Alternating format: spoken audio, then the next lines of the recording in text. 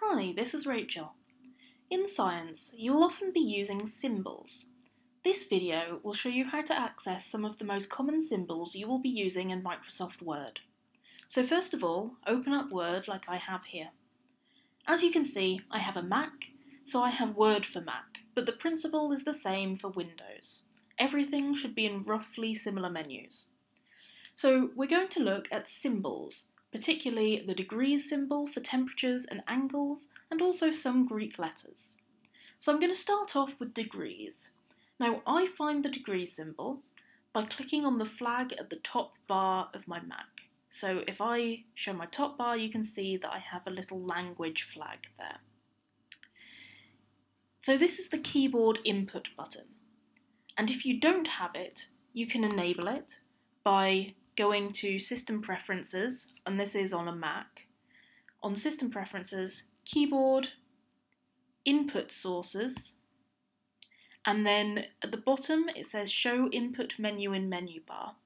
So if I untick it, you can see my flag disappears, and if I tick it, my flag reappears.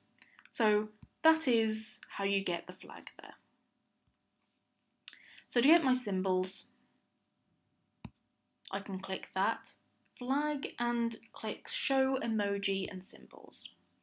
And this will bring up a pretty comprehensive symbol browser. So to get my degrees symbol, I click on punctuation on the left hand side, and I choose the degrees symbol. So you can see this one here, it's called the degree sign. So back in my Word document, say I want to have something that is 34 degrees, again, angle or temperature, this works for both. I then double click my degree sign from this menu and it automatically inputs it into my Word document. Now, Greek letters can also be found in this menu under math symbols.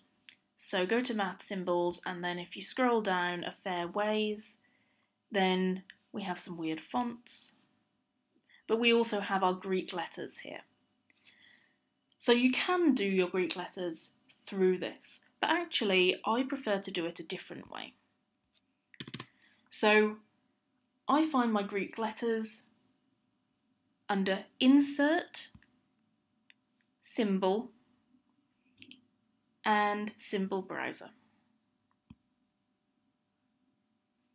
And that brings up this simpler menu.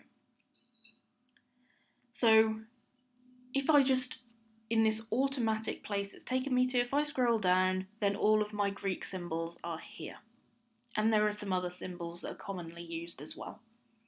So from here I can choose my Greek letters. So maybe I'm calculating the area of a circle, or even dealing with angles, I can find pi. So let's say the area of a circle is pi r squared.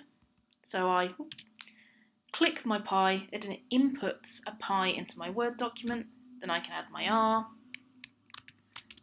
and my squared. And I've talked about how to do superscripts in one of my previous videos if you don't know how. So I can find pi there, and it's as simple as clicking on the symbol you want. So some units, so if you're giving something with units, they also need Greek symbols. So one of the smaller units you might come across is micro units. So micro is designated by the Greek letter mu, which is also found in this Greek menu. So if I find my mu, here it is, click it once, and you can see mu has appeared in my Word document. And again, that could be, say, micrometers. So I've got micrometers, micrometers. We can also find symbols such as alpha and beta here, which can be used for example, glucose structures. So again, I'm just clicking the symbol to add it to my document. So let's do alpha, which is this symbol here, alpha glucose, and beta glucose. So find my symbol for beta, click it, then my glucose. And that's it. That's how we add symbols like degrees or Greek letters to Word documents. And in the symbol browsers, both of the ones I showed you, you can see there's plenty of other symbols in there. So if you do find yourself needing a certain symbol, you'll know where to look.